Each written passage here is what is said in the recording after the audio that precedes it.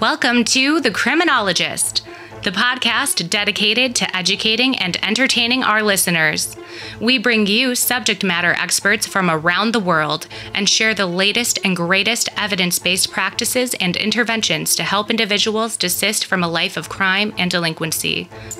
This podcast avoids stereotypes and biases in favor of the lived experiences of those we can best learn from. Now, please welcome the host of The Criminologist, Joseph Arvidsson. Hello and welcome to episode 124 of The Criminologist podcast. Happy to have you all with us today. I actually teased the appearance of our next guest a few weeks back, and I'm so glad that we were finally able to connect and coordinate our schedules for this interview. As you are likely aware, we love showcasing the probation perspectives of our partners around the world. So it is time to once again get out your listener passports, my friends, for we are off to France for this week's show. Elliot Louan is a probation officer in the nation of France. He is also a trainer of a variety of evidence-based practices and core correctional skills. And I was delighted to discover he has also been trained in the STIX practice model. Now, longtime listeners of the show have heard my interviews with both Dr. James Bonta and Dr. Guy Bergon, both of whom were instrumental in the building of the STIX practice model. And actually, Elliot has in fact been trained by Guy himself on this approach. A great illustration of how good ideas tend to travel far. I loved speaking with Elliot as to risk, needs, responsivity approaches, implementation struggles, and so much more. Please enjoy my conversation with Elliot Louan, and I will see you all on the other side.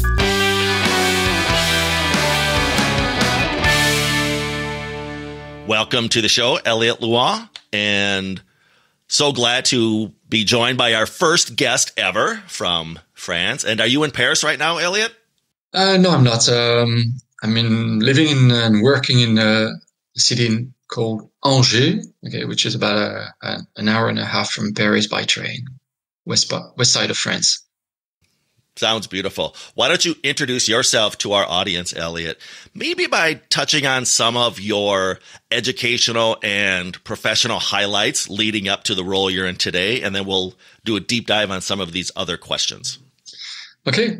I've been working as a probation officer for 19 years now, after 2 years of full-time training in our national school of correctional school, which is in Agen in the south of France. I do have a master's degree in American history, and I prepared a few diplomas in forensic psychiatry and criminology.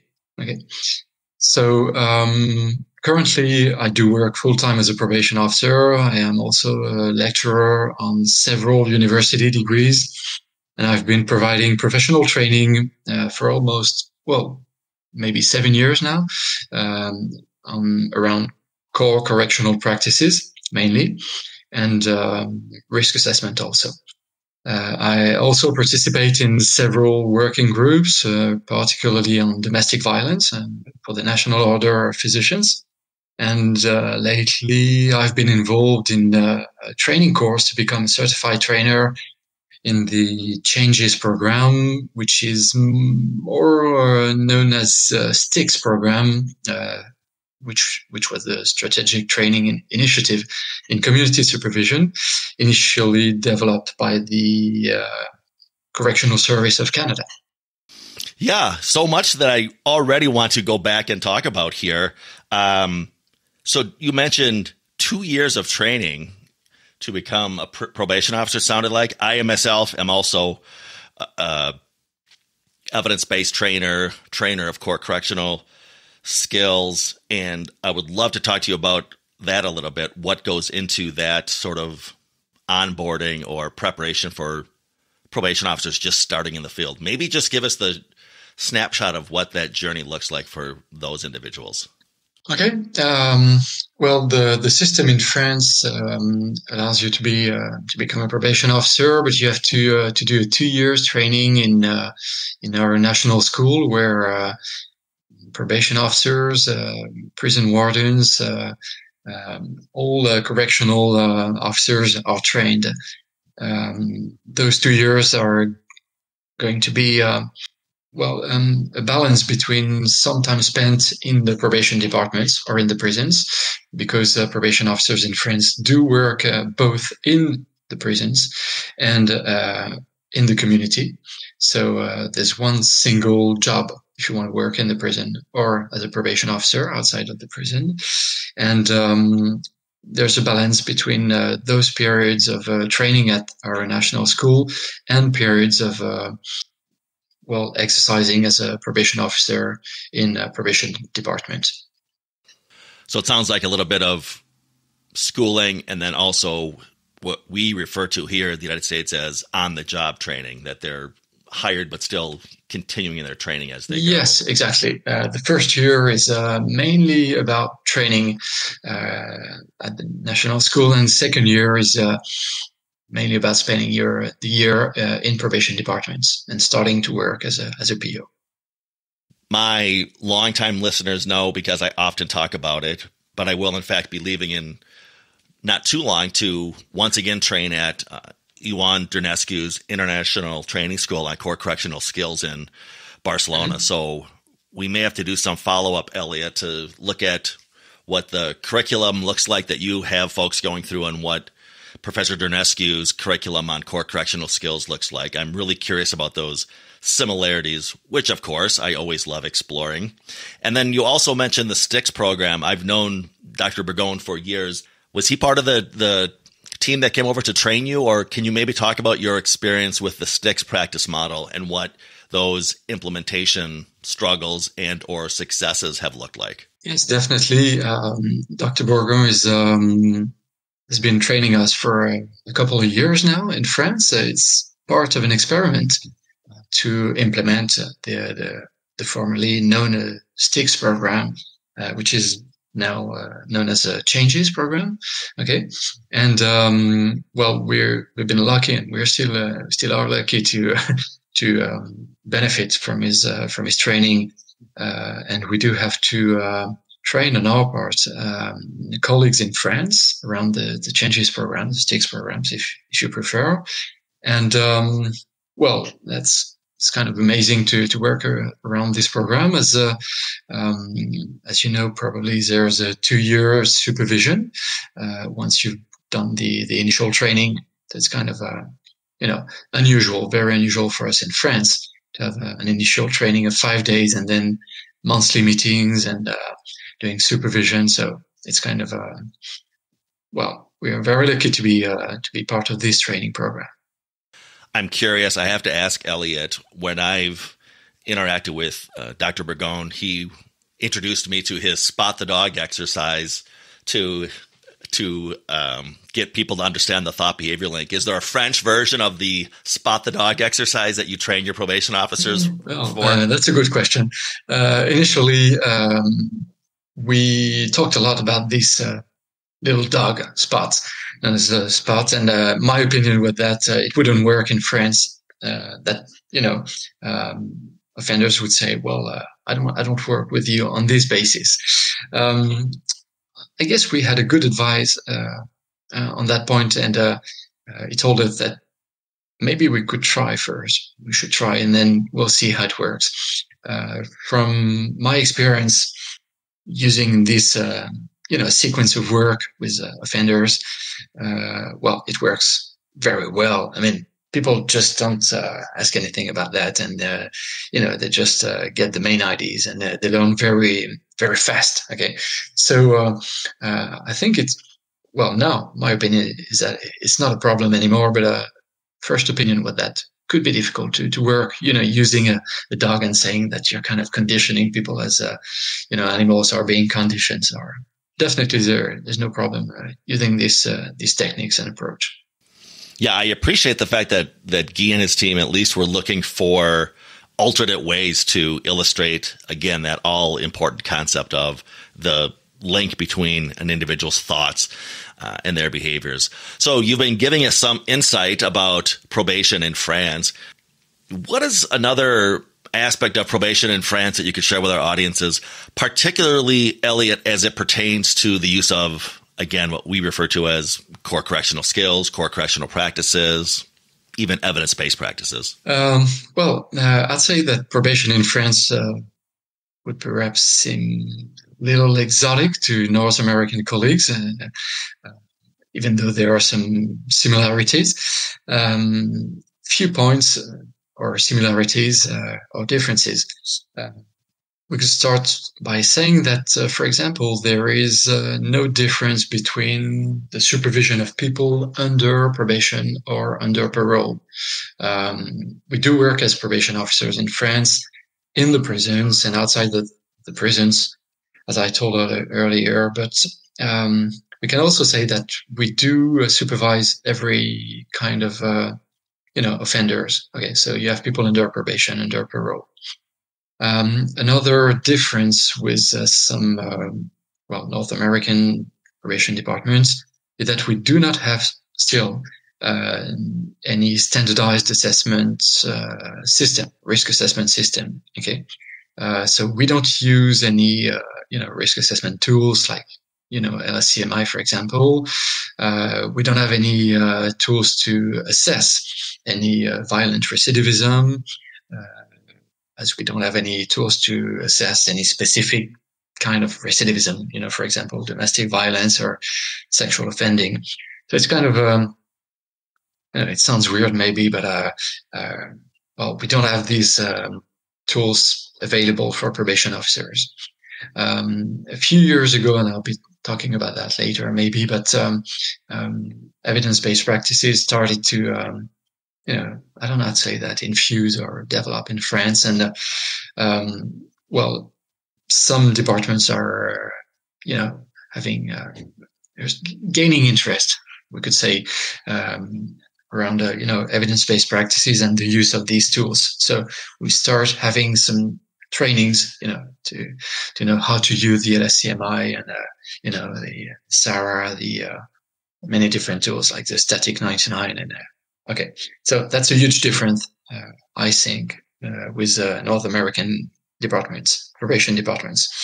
Another difference, or just to give you an idea of what it looks like in France, we do not have any correctional programs in the sense of correctional programs developed in North America, depending on the level of risk, according to the level of risk. As we don't have any risk assessment tools, it makes sense.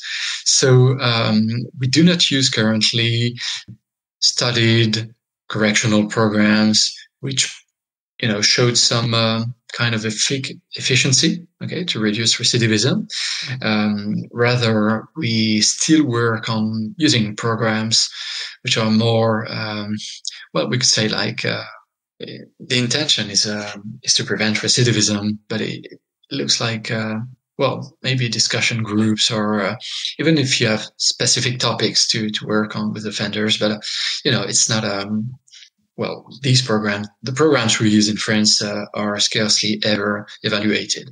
Okay, just to give you an idea, a typical program in France is about 12 to 15 sessions.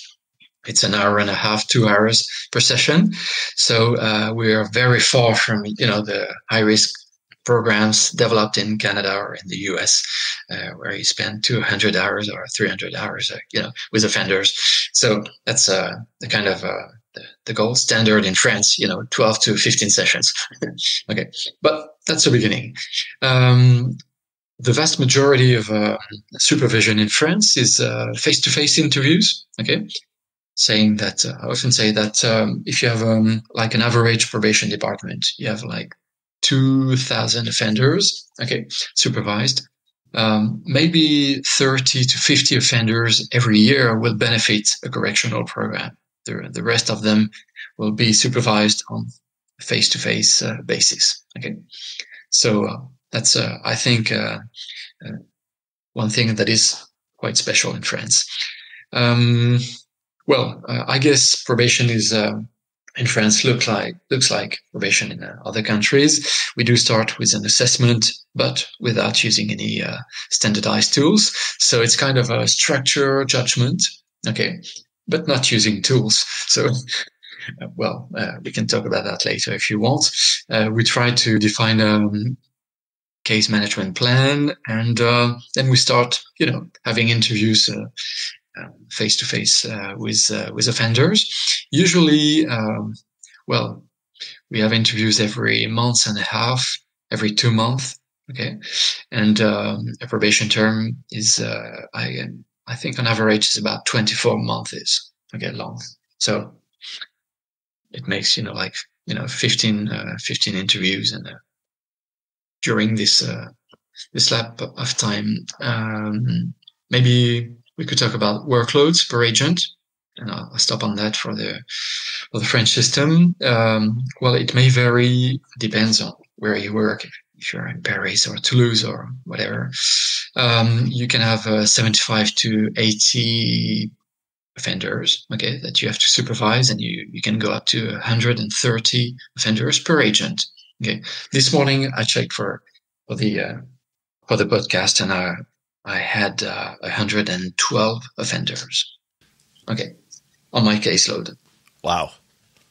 This is fascinating to me, Elliot. So on the one hand, I'm thinking to myself, congratulations on being so progressive that you have adopted the STIX practice model, but I'm still struggling to get over the feedback you gave about not using those structured assessments. Let's delve a little bit more into that, if you don't mind. Again, it just kind of strikes me that, again, sounds like embracing the risk need responsivity model, maybe, but maybe not so much on the risk assessment part. What does that look like, and or just what's behind that decision not to embrace or utilize, I should say? For example, you mentioned the LSCMI. I'm an LSCMI trainer. So again, what's behind that decision, or why do you feel France isn't there yet with use of those actuarial risk assessment tools? To understand the way it is in France, maybe it's good to go back to 2014, which is the year during which there was a huge conference that was organized in France called Conférence de Consensus. Okay, the idea was to take stock of the available knowledge about what could be done to reduce recidivism. Okay, before 2014, even if some people were already interested by that, there was very little interest about structuring a probation supervision. Okay, so all that was evidence based was very like secret. Okay, very intimate. Very few people knew about that. Okay, a study made by Sardindo in France in 2010 helped to discover that we were not using evidence-based practices during supervision. And following that conference in 2013, not 14, sorry, several laws were passed in France and adopted, and our administration decided to choose and implement a model, which was the R&R model. Okay, so it wasn't, frankly, maybe said, but that was the R&R model. It was very difficult for our administration, I guess, to choose a model and decide that we would implement it in France. So I guess they said that we would need stages, and then we would need to go step by step before professional, French probation officers accept the idea of using a model and structuring more their supervisions and using risk assessment tools coming from countries, Anglo-Saxon countries. And it was like, you're using the tools of the devil. So it took a bit of time. I think it's better today. It depends on the way you look at things, but it's much better today. I think professionals have understood the use using a more structured approach, the use, how it can help us to use risk assessment tools, and mostly how it can help people that we supervise to, take some distance with crime. And so it's not as complicated as it was at the beginning of 2010, between 2010 and 2014. It's not still decided if we need to use one risk assessment tools or several risk assessment tools. And there's I would say some, we do lack explanations for people who decide maybe to understand that there's it doesn't make sense to use only one risk assessment tools. Okay, so you need to use a general risk assessment tool, and then you need to use other risk assessment, tools for specific violence or delinquency. So it's getting better, but it takes time, and it takes us back to the history of probation in France. So talk about that now. Our departments, probation departments, were created in 1999, and before 1999, it was mostly educators working in the prisons or in the probation departments, but it wasn't the name. So educators and social service professionals. So these two jobs kind of melted into what is known today as a CPIP, which is a probation officer. That's a great summation, Elliot. And again, I appreciate what you noted there as far as implementation and how change is difficult, not just for the clients we supervise, but for staff members in departments. So I can totally relate to, again, your nation's not hesitance, but feelings towards, again, suddenly adapting these risk tools and embracing this model, risk needs responsivity model wholeheartedly. Yeah, again, change takes time. What other takeaways could you share with our audience? Maybe not about risk needs responsivity necessarily, but again, overall on the implementation of those core correctional skills or evidence-based practices. You mentioned, for example, case management plans. Are you seeing these things slowly creep into the day-to-day practice of your probation officers? Yes, I would say slowly. It takes a bit of time, but the implementation of EBP is very theoretical today, and it varies from probation departments. It really depends on where you work. Some agents, some probation officers try to structure their supervisions using the RNL model, using the words. Using case management plans in France, which is called PASEP. So we do observe that there's a huge interest. Maybe especially from very young probation officers leaving our national school.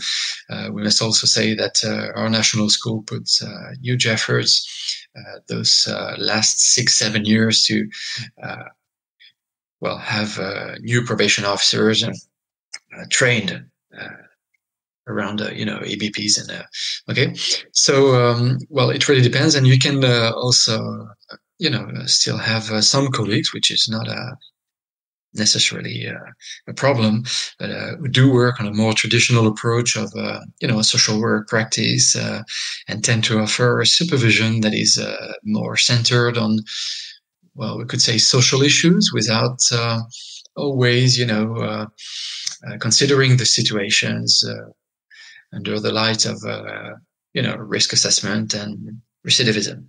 I don't know if I'm clear, but I think I understand. Yes. Again, it sounds like your approach is more, again, of coming from that helping lens versus, and I can only speak to my experiences here in the United States, but we are still sort of trying to undo the early approaches of framing the profession more along the lines of law enforcement versus social worker.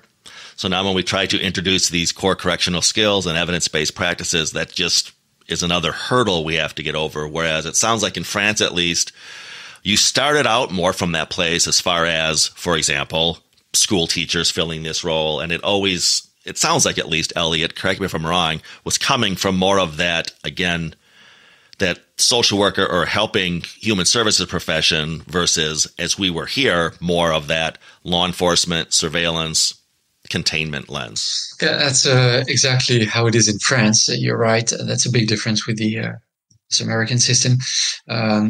Yes, our culture, professional culture, comes from social work. So, we don't have much problems about, saying probation officers, you're too much, law enforcement officer. Pay attention to the skills you use. No, it's more maybe it's social work, maybe too much. Maybe you could find like a balanced approach. All the works by Paparazzi, Gendreau, and all we know about correctional practices. So, I think it's coming, but it takes time to have people understand the benefits of using all these core correctional practices, and also how to use these skills and techniques within a daily practice. I mean, that's it often sounds like it's impossible. That as we've seen, we have quite important caseloads in France, and even if you train people around core correctional practices, the first thing they tell you that, I do have 120 offenders. How do you want me to do that? How do you expect me to use, motivational interviewing, role clarification, yes. and so on and so on. So, I could tell you that's universal, Elliot. As a trainer, I hear that quite a bit. Joe, we just don't have the time for this. The preoccupation is just somewhere else. Yeah. We love talking about the topic of desistance from crime on this podcast, rather. To what degree has desistance taken hold in French probation, Elliot? We could say the issue of desistance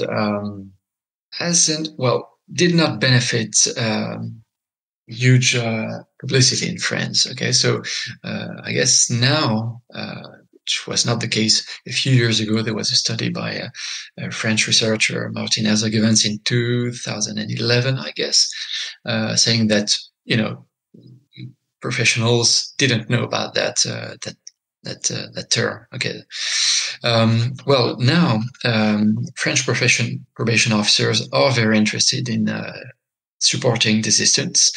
It was helped by the release of the European Rules on Probation and by the Council of Europe in 2010, which only arrived in France in 2013, which is important to understand how long it took for us to know these terms. So I think people now work to support desistance in probation departments. Okay, still the works and the literature around desistance is still unknown. Just to give you an example, people say, well, we need to have people, leaving their criminal career, for example. But we scarcely ever hear about things like the important things in desistance, like social capital, human capital, and the importance also of identity questions. So they say, well, I'm not sure that everybody has understood that it is a process that mostly plays outside of probation departments, okay, outside of prisons, and that is a process that involves the community, involves families, and that we need to work on a more on a larger basis if we want to support desistance. So I'd say we need to train people more about desistance and make sure that they understand how it works and that it is a process, which is most important, I think. To be clear, it has not taken off in the United States that much either, Elliot. I asked sort of within the context of, I know I've done some traveling and some work in Europe, and I know that there's pockets over there in Europe where the desistance models are really starting to take off. You mentioned, Elliot, the Council of Europe, and I'm curious, does French probation work closely and or have members with CEP, the Confederation of European Probation? Well, that's a good question. I wish our administration could work more with the Council of Europe. We don't see many people from France in the all these conferences in Europe. So I think it's a pity that we don't participate more, because we do have a system which is specific. Maybe we could gain, from listening to foreign experiences, and it's a shame, especially as the rules of probation were.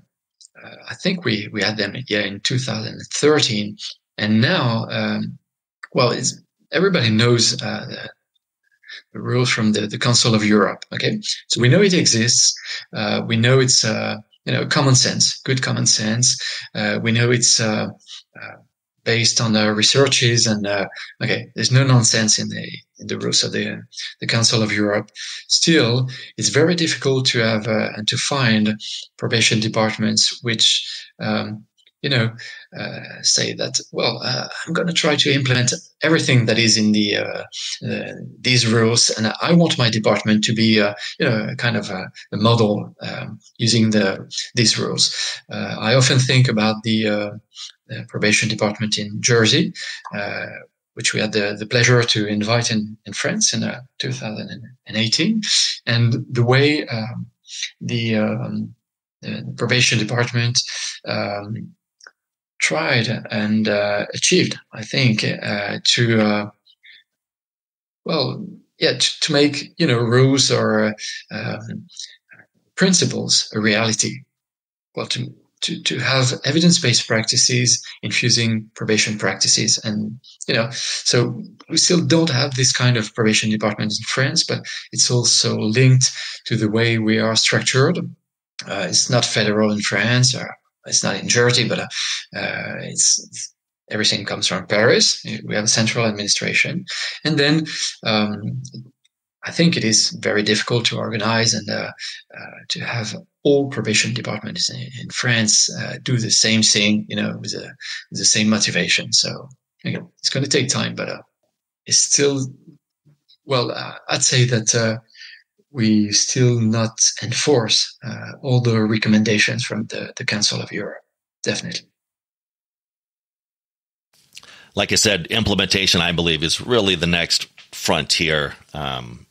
As we've noted, nobody's really reinventing the risk-need responsivity model, but the devil's in the details as far as implementation. And it sounds like those struggles are universal, regardless of which side of the Atlantic we are on.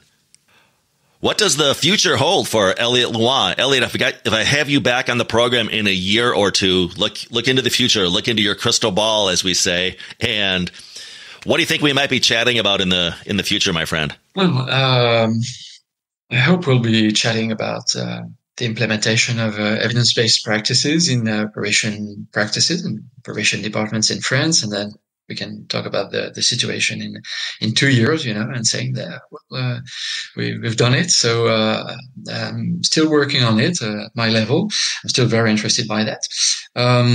More specifically, I must say that I'm very interested, and I take a lot of pleasure working around the changes programs, which is the new version of the STIX program.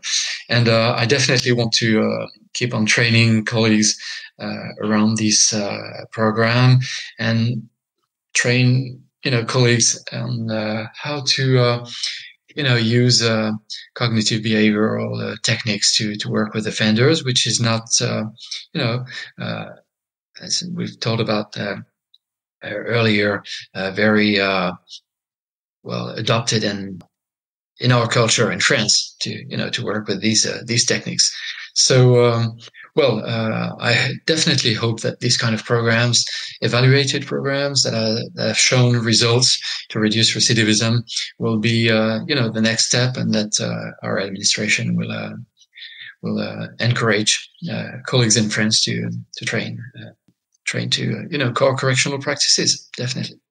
Well, I can say that the nation of France and their probation system in particular are blessed to have you, Elliot. We've only been talking for about 30 minutes, but I can tell already you are a true subject matter expert on so many of these things. So keep fighting the good fight and let me know if I can be of any assistance. And I hope to talk to you in the future sometime, my friend. Thank you, Elliot. Okay. Thank you, Joseph.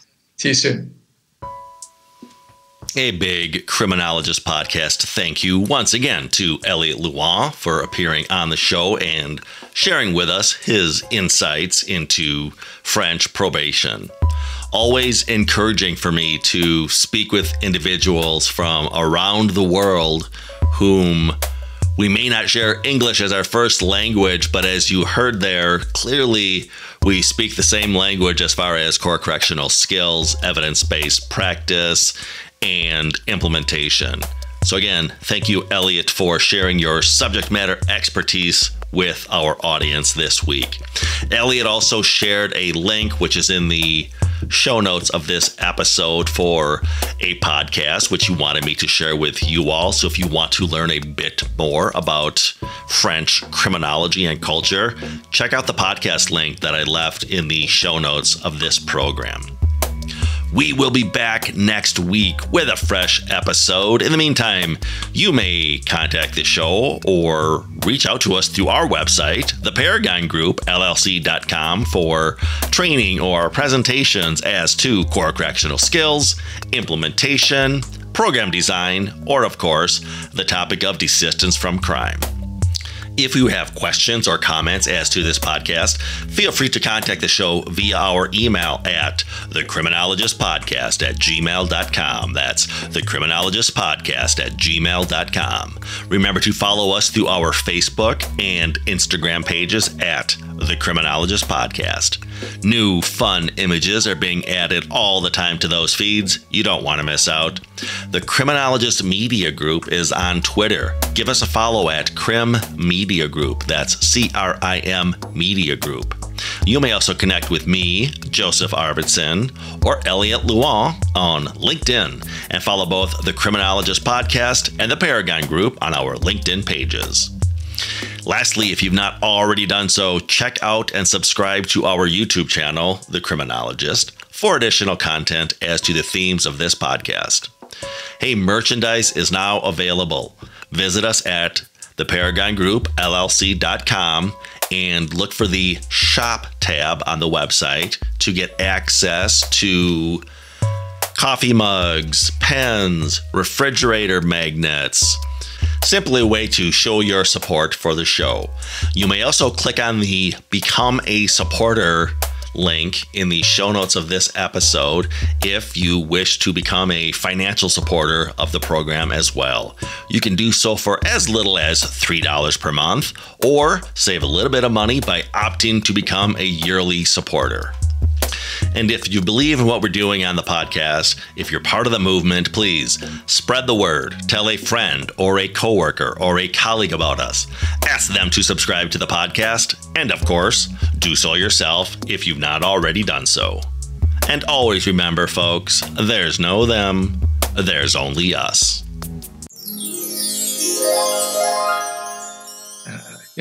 Anglo-Saxon countries, and it was like, you're using the tools of the devil. The important things in desistance, like social capital, human capital, and the importance also of identity questions. The Criminologist Podcast is a production of the Paragon Group, LLC. For speaking engagements, interviews, program design, or training opportunities, please visit us at theparagongroup.llc.com.